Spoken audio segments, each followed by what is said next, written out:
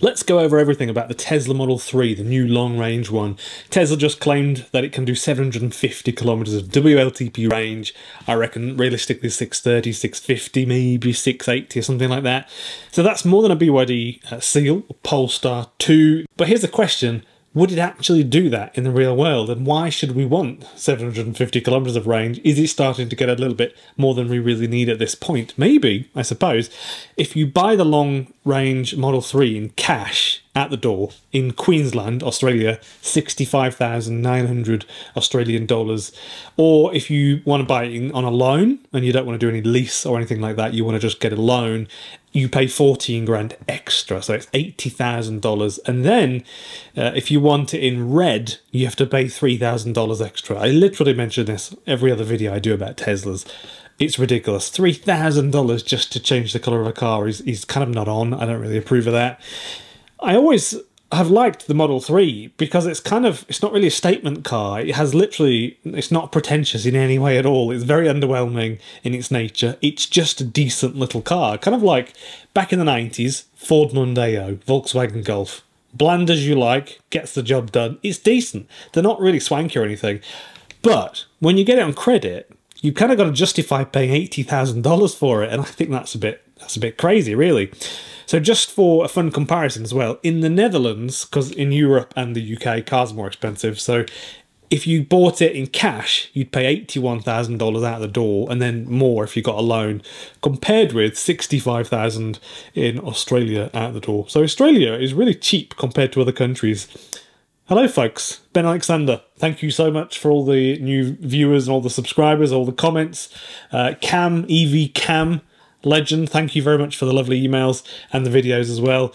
I appreciate your time, and obviously some people have noticed in my Zeekr 7X reviews that I take a very honest approach, and I think it's honest because it's your cold hard cash you're spending on these products, and I don't want to talk just positively about things. I want to just be truthful, whatever it is. So kind of like if you go into a stationery shop, you expect them to do the one thing, you expect them to sell you some paper and some paper clips, or a fish and chip shop. If they haven't got fish or chips in it, they're not doing their job right. So as a car reviewer, I sort of notice on YouTube when you look at things like the BYD Seal, for example, basically everybody just says it's the best thing on earth, there are no issues. But actually, there are issues with pretty much every car. The reason why the Zeekr 7X stands out from the crowd is because it's actually very, very, very hard, even for someone like me, to really find something bad about it. It's just utterly flawless. Model 3s are actually also similar in so many ways. I mean, they are a little bit soulless, definitely. They're a little bit quiet, a bit minimalist, a bit boring, but they are incredibly good. And the ergonomics for driving, incredibly, really, really good. That was one of the things I liked about the Zeekr 7X as well, was the driving ergonomics, great, but you also get some buttons, and it kind of feels more like a car that you were used to 10 or 15 years ago, but with the modern 2025 spec and the computers and that sort of stuff. So I really like it. I've never knocked Tesla's cars post 2019 because they fixed them and they stopped them really breaking all the time. And I'm just on the fence with Teslas. People say I've been called someone who's someone called me recently a MAGA, I think, a right-wing MAGA person. I've no idea. There are some, literally I get called everything under the sun. It's mad, honestly. So I'm not pro Tesla or against Tesla. I don't really have comments on Elon, and I really just talk about the cars. The cars are pretty good these days, but yeah, let's take a proper look at how far you'd actually get if you bought one. Because they say 750 kilometers, you're not going to get 750 kilometers. It's very, very unlikely. And I mean, impressive though they are, you just won't get it because the WLTP range is kind of lab tested. It's not very real. So yeah, if you've got good temperature and you don't get any cold days or anything like that, if you've got flat ground, no hills, gentle on the accelerator, you can probably do 700, I would imagine. But if you, for example, the cities in Australia, this is an interesting thing if you're a geek like me. The cities in Australia, Melbourne, I'm not sure about Adelaide. Sorry, I'm really sorry, Adelaide. Adelaide is genuinely a stunning, beautiful town. I was there a while ago. But Melbourne, Sydney, Brisbane are pretty much equidistant. So it's about 840 or 50 kilometres between them. So it applies, Brisbane to Sydney, Sydney to Melbourne. It's kind of a similar sort of bit of maths here. So if you were to drive from the bottom half of Brisbane to the top half of Sydney, it's a trip of roughly 849, 850 kilometres door to door if you had a door at either end because you're posh or something, or you're going to visit family, If you take the M1 motorway going down, you're kind of buggered if you can't, because that's the only motorway on the east coast of Australia. So if you take the motorway, you can stop, you can go through Coffs Harbour. You can charge at Coffs Harbour, by the way. That's a very good charge stop there. You can charge at Newcastle. There's actually charge stations every 150 or 200 kilometres on the route down. Just driving time, moving, is about 9 hours, well, 8 hours 40, 8 hours 50, I think it is, depending on traffic and roadworks, of which, once you get past the Gold Coast and go south, there's basically no traffic. It's just Brisbane to Gold Coast, always traffic.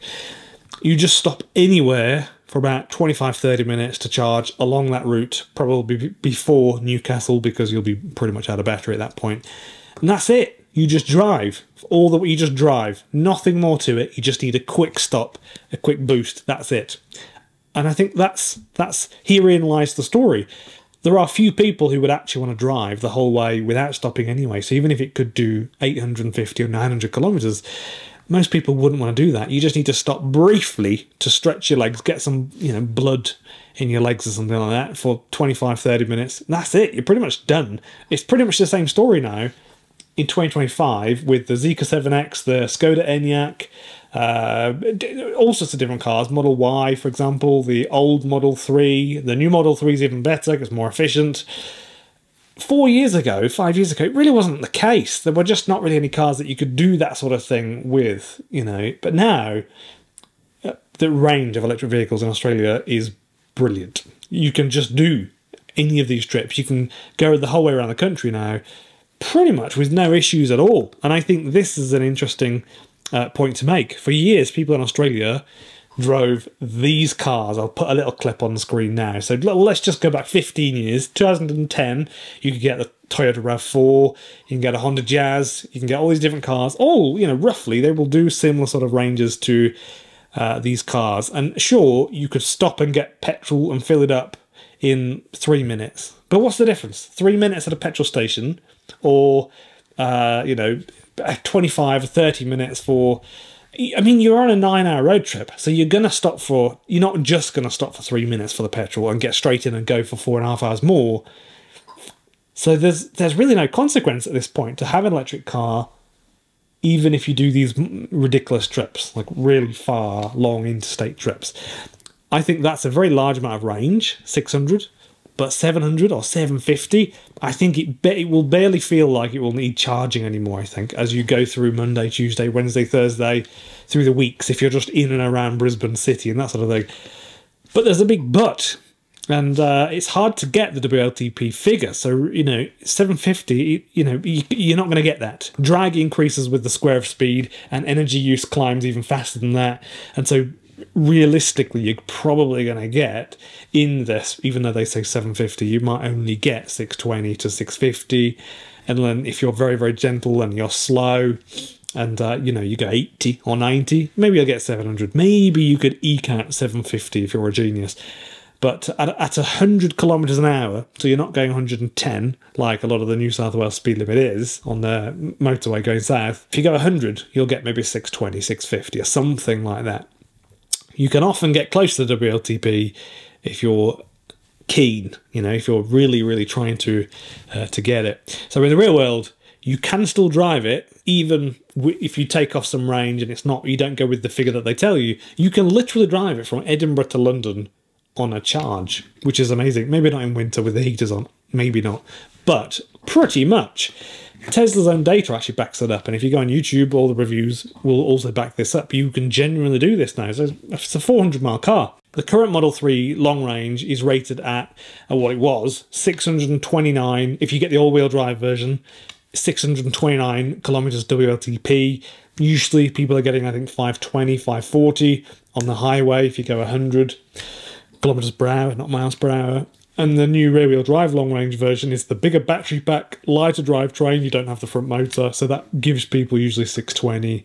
So that's pretty good. If you've got maybe even a bit more in it, if you've got a tailwind and no hails or anything. But in Australia, we don't have winters, so we don't really have to worry so much about winter issues unless you're in the snowy mountains or something like that, because there is an actual legitimate alpine region, which is amazing in Australia. So the Brisbane to Sydney run, yes, you can do it basically the same as you could a 2010 Camry or a RAV4 or something like that. You just need a little brief stop at a charger, and you'll probably eat a sandwich or something. At the very least, you're going to stop for a sandwich and stretch your legs and walk around your car twice or something. You could probably get from Brisbane to Newcastle, and then the battery warning light will pop up, and then you can charge in Newcastle because there's a charger there too. Then you plug in at a supercharger, grab a coffee, and charge for 25 to 30 minutes, something like that. So, you know, that would get you 300 kilometers, probably, something like that. Half an hour on the charger, and then you can get back, and you've got probably, you know, I don't know, 15%, 20% left by the time you get to Sydney. For context as well, the new Model 3's charge speed, 170 kilowatt DC charge speed, means that you'd probably add 300 kilometers in half an hour. So, yeah, that's barely enough time, really, for a really, like a big proper lunch or anything like that anyway. And it's spread over a 9-hour drive, so the least you want to stop for is 30 minutes. As much as I don't subscribe to the whole bladder range argument that a lot of people do, I don't really think it's I think we can do better than that. I think in the real world, if your car can actually do 8 or 9 hours of driving on a charge, or maybe 7.5, 8.5, 9 hours driving, you're going to want to stop, because there's going to be other issues. It's not just your bladder. You're going to be starving. You're going to have numb legs. You're going to have, you know, it's going to be sore. So, yeah, I think in the real world, we're at a really good spot in time, I think. And also, we don't pay road user charges, so big win in Australia at the minute. So you can drive from Brisbane, Sydney, Melbourne easily. And I think these days, we can pretty much put that to rest at this point. I think 2025, maybe next year, we can kind of get to the point now where we don't really need to stress too much about that aspect of driving an electric car. We can just do massive road trips in electric cars now.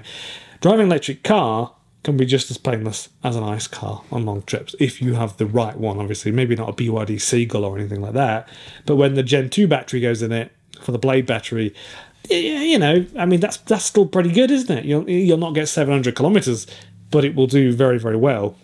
So we can talk energy consumption for a minute. At 100 kilometers an hour, Tesla's Model 3 usually, I think, does about 15 kilowatt hours per 100, maybe up to 17 if you've got it full of people and, you know, put some things in it and a roof rack and stuff like that. So if the new battery pack is roughly 82 kilowatt hours usable, probably lines up with 600, 650 kilometers on a charge. And that, I think, is outstanding for basically any EV of this size. I think it's brilliant. The clever bit here, though, is really the things that Tesla have done to make it really, really efficient. So they've cut rolling resistance, and they've reshaped the aero. They've even slightly tweaked the wheel trims on the wheels. You could probably, I mean, I think if you click on the website, 18 to 19-inch wheels, literally 50, 60 kilometer difference if you choose 19-inch wheels or 18-inch wheels. So in my mind, there's no real reason for having 19-inch wheels, because they don't really, I don't think they look very much better. Maybe if I'm wrong, let me know. But if you're going to lose 50 kilometers of range, why on earth would you do that? It makes no sense to me, because you're in a Model 3, so you don't look, you know, overtly cool or anything like that anyway. You're just like a bloke in a Model 3, just like someone was a bloke in a Ford Mondeo in 1999. It's not a great car. It's just a pretty decent car, really. So to pay extra for cooler wheels, you're going to lose a lot of range, which is not a selling point down the line when someone else wants to buy it for a lot of people. And I did a poll on this, and actually a lot of people prefer having better aerodynamics than slightly bigger wheels. So I think I'm not alone in this, honestly. So that's it. The Tesla Model 3 is brilliant. I think the range is just great. That actually starts to make me almost kind of want to go buy one. I'm not going to go buy one, but it starts to be very, very compelling when it starts to go over that 700 kilometer mark, because that's really, really, really great. So this is a far cry from where EVs were 3 or 4, maybe 5 years ago in Australia. We've kind of got there in the last year or two. It's brilliant. And now all of a sudden in this last 12 months, there's like the Zeekr 7X, the Zeekr 9X. You've got all these different vehicles that are just flooding into the market, and like the new MGs. Beautiful, really, really great. Although some people say they're copying Tesla, I don't really think they are copying Tesla. But yeah, these are I think these might be some of the golden times, and in the future things might change, and I don't know how it will look in 30 years. But now I think it's brilliant. So many good things to look forward to. If you're one of these people on screen, thank you very much. And, you know, these are the people that support the channel. Chuck me a couple of dollars every month. Or they're on the free tier, and you can go on Patreon and join for free. Any comments, leave below. I will reply. Thank you very, very much for listening. Thank you again. Just as a quick recap, thank you to all the people that are subscribing. That's really nice. The channel's really growing, and I really appreciate it. Thank you so much.